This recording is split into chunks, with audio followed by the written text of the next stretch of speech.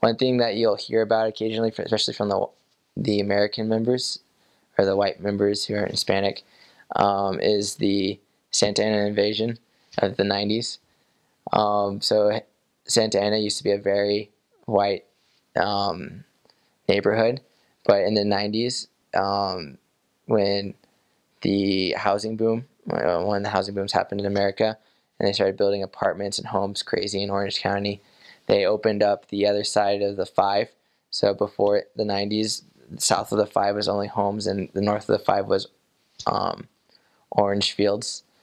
So they just started building homes, and so the prices of homes dropped in Santa Ana dramatically. And so Hispanics, immigrating Hispanics came in, and they were able to purchase these homes. And so all these Hispanics came in, and then all the whites kind of just evacuated. They just left, and they moved into the new homes north of the 5. And so typically the north of the 5 is typically a little nicer than south of the 5. Until you get to the close to the beach, and then the homes get nice again. But and so you'll hear about that a little bit, how it's called the white evacuation or the Santa Ana invasion. You'll hear, but and then after that happened, Santa Ana got a really bad reputation for being